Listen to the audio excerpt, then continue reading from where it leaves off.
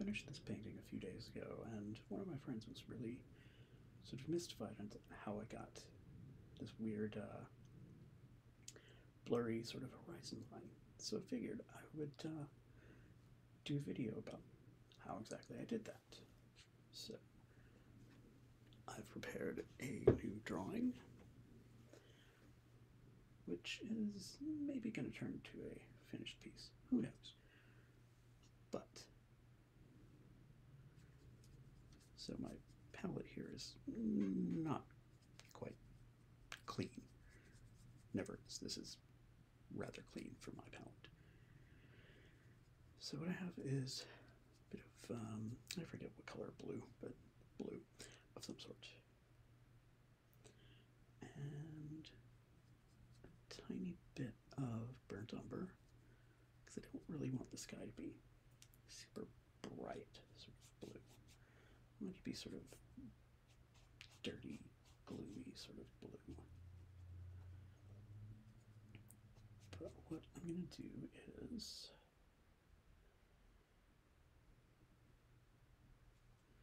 fill in the sky, kind of, not perfectly. I want some, maybe some little spots of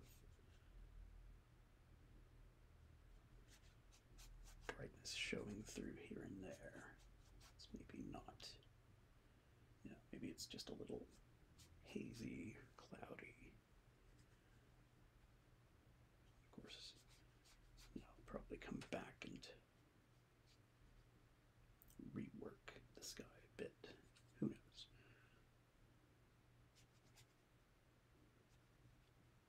But the important thing is I want the sky around the horizon to be a bit damp, moist, or whatever word you hate least to describe that. So the paper I'm working on has already been tinted slightly blue, as you can probably tell. So I'm hoping to make this sort of, I don't know, not super beachy, which is kind of odd considering the subject, but if it's not a bit weird, it's probably not anywhere near as fun. So basically going to do something similar to what I did for the other piece. This is Arlen yellow. Arlene, I don't honestly remember exactly how to pronounce that, but it's sort of a yellowy, sort of like, it's not quite umber. It's actually kind of bright, but it's not as bright as the other yellow that I use, which is lemon, which is very bright. So that's, and most of these colors are, these are just washes that are not very pigmented, because I don't really want this to be a super pigmented area. I can always add more. So then,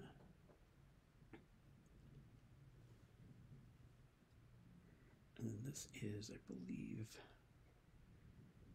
bamboo green, which I really, really like. I really have a hard time finding a green I really like, but this one's really nice.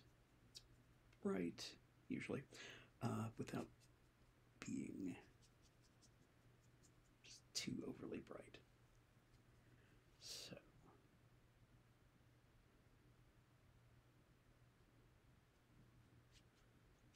put that over yellow where it's still sort of damp.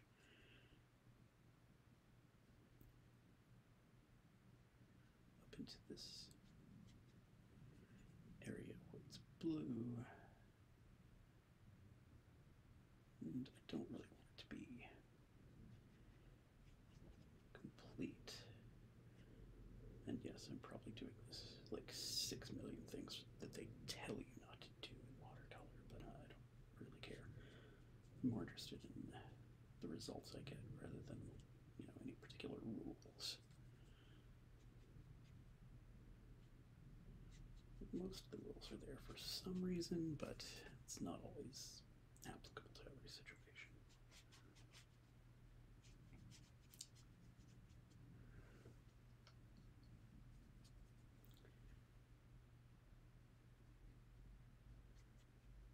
So it's like what's going on in the background, what is all this stuff? Is it brush? Is it trees just far in the background? Who can say? It's sort of what I'm going for. And of course, I want to add a little more green because it's just not. It's not where I want it to be. It's close. The horizon line is good, but I also kind of want it to be a bit dirtier. This has a bit more of the burnt umber in it.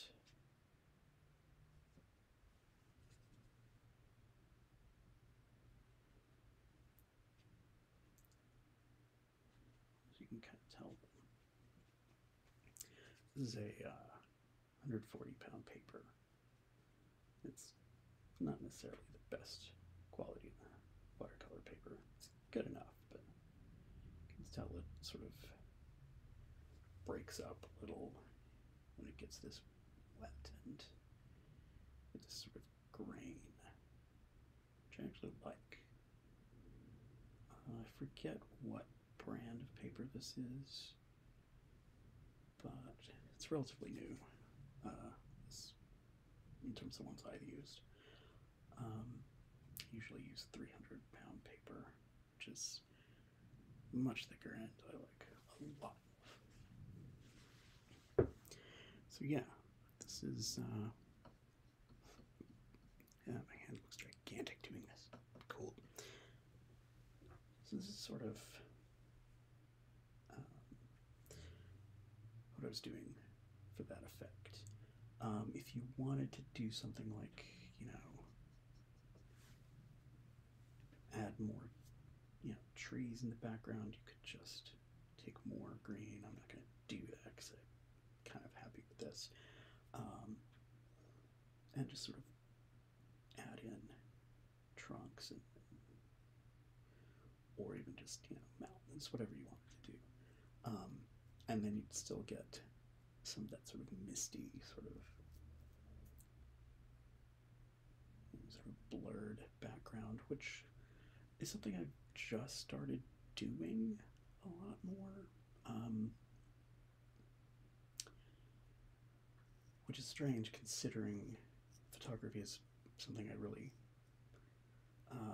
like doing quite a lot, and that's sort of where this idea comes from, of having this really sharp foreground and this really sort of blurred background.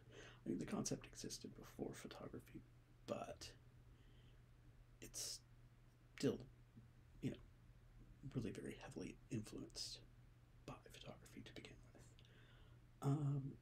So yeah, this is probably